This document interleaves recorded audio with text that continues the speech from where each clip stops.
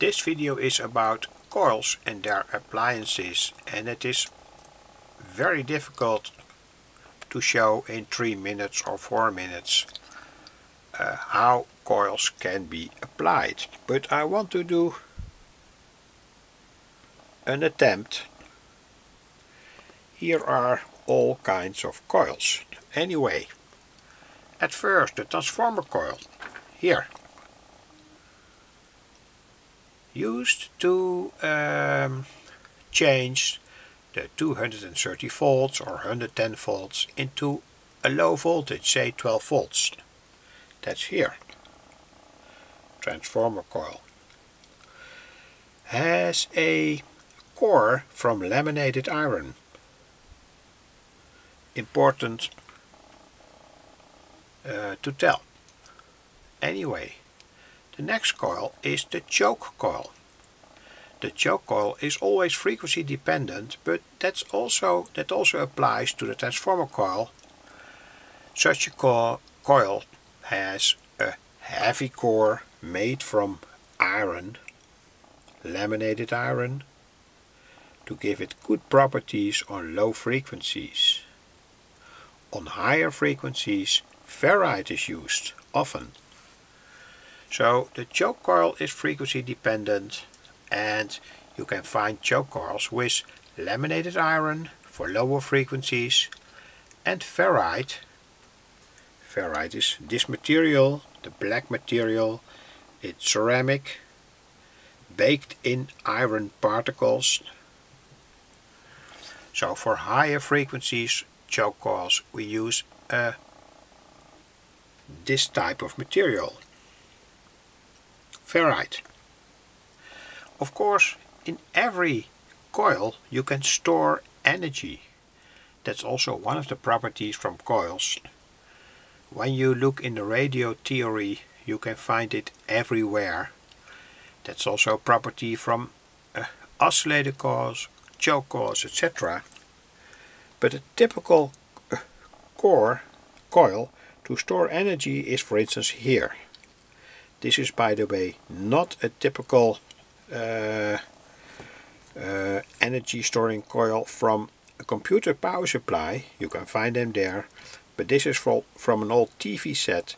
But surely this kind of coil can store energy. And also this coil can store energy. It depends on the frequency, etc., etc. So you can send in here a current, and when the coil drops its energy back into the circuit, you have the situation that the stored energy is given back to an electronic circuit.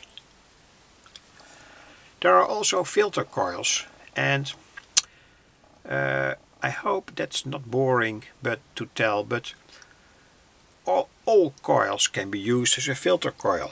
This one, the transformer coil, also, and all these coils here can be used as a filter coil because they are all frequency dependent.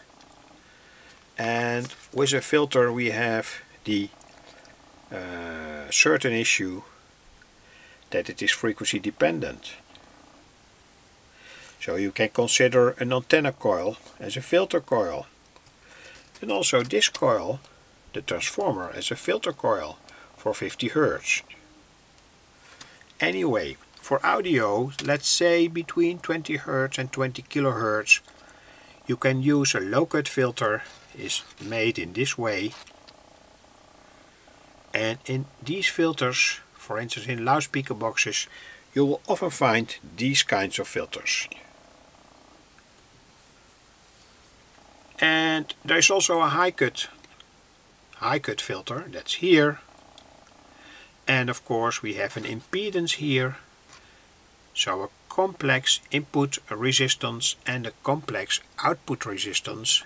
That's why I've drawn here two 1K resistors for the case that you want to test a filter on its high-cut properties.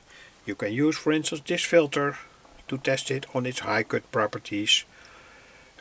Here you connect, for instance, CD player, and here a good quality audio amplifier with a loudspeaker. Then you can test how this filter will sound. You can use all these coils for that experiment, even this one. And you will surely see how these coils will act. But when the inductance is low, you will not see much effect. For instance, such a coil like this, typical antenna coil with a low inductance from say 400 microhenry, you will not see much effect in audio.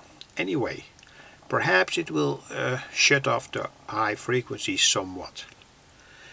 Also, you can use a coil as an oscillator coil in a radio. I've published many oscillators and I want to refer to all the oscillator circuits on my YouTube channel. And also a radio antenna coil. That's also an application from coils. Here we have 1, 2, 3 radio antenna coils. Long wave, medium wave, and VHF. But of course coils are more or less universal, and this can also be used as a filter, but then on high frequencies, because the inductance from such a coil is very low. Not to forget the filter coil to filter out disturbances from the main supply. This is an old one. In computer power supplies you can see surely always a filter, and here for instance is a computer power supply from a very old computer, a DOS computer from the 1980s, and here we see the power supply filter. To stop all the disturbances, filter out all the peak disturbances from the main supply on 110 volt or 230 volts, 50 Hz or 60 Hz. There's a whole wealth of things to tell about coils, but anyway, I want to keep it very short, and I hope to publish in the text box some more formulas about how to calculate coils and their frequency. Anyway, I wish you luck.